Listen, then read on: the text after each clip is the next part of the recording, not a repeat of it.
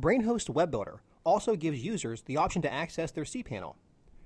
cPanel is a web-based program that you can use to manage your website. Keep in mind that if you are new to owning a website or don't have much experience, it will probably be easier for you to manage your website from the web builder instead of using cPanel. Let's begin by logging into the web builder. Now, if you want to give this a try, let's go ahead and click this button up here that says cPanel for advanced users. cPanel looks just like this, and it gives you the ability to handle many of the administrative tasks for your website. We won't go over the specifics of how to perform these tasks in this tutorial, but we will highlight some of the things you can do in cPanel. Changing your cPanel password. To change your cPanel password, click on Change Password in the Preferences box, right here. Creating email accounts for your website. To create email accounts for your website, for example, yourname@yourwebsite.com, click on Email Accounts in the mailbox, which is right here.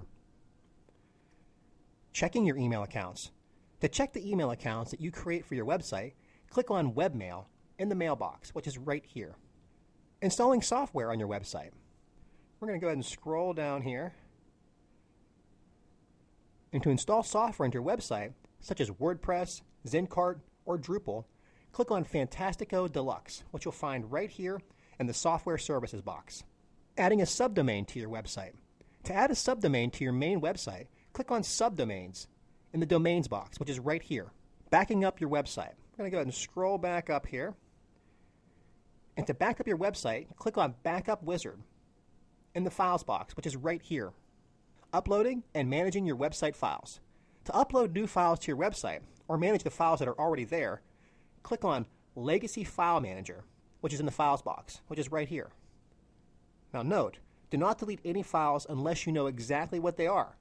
Deleting important files by mistake can break your website. These are just some of the many things you can do in cPanel. Spend some time exploring your cPanel and learning the various ways that you can manage your website.